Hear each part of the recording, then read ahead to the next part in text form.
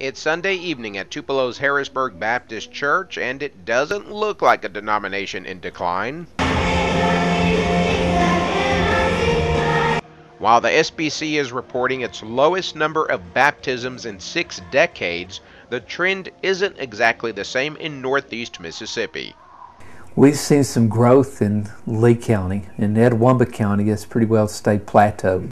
In fact, the numbers tell the story. Over a 5-year period, Lee County Southern Baptist churches saw increases across the board in baptism, Sunday school enrollment, and overall contributions. In Etowah County, baptisms and enrollment among SBC churches dropped, while contributions increased. And in Pontotoc County over the past 2 years, increases in baptisms and offerings, but a slight drop in Sunday school enrollment.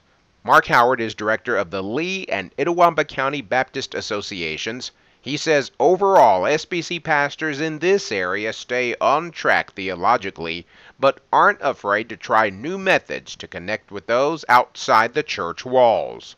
Our pastors have stayed very conservative in their theology, but have been open-minded on the methodology that they use to reach the community. Jimmy Henry is pastor at Auburn Baptist Church. That church has seen steady growth in the nearly 2 years since he became senior pastor.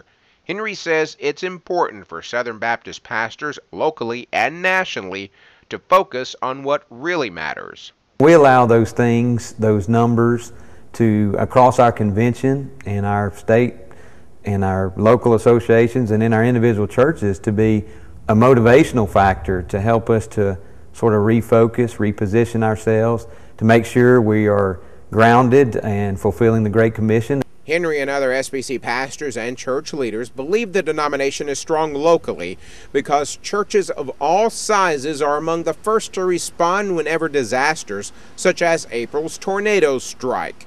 That commitment to care, not only in words but more importantly in actions, many believe is the key to the denomination's future locally, nationally, and internationally. In Tupelo, I'm Allie Martin, WCBI News.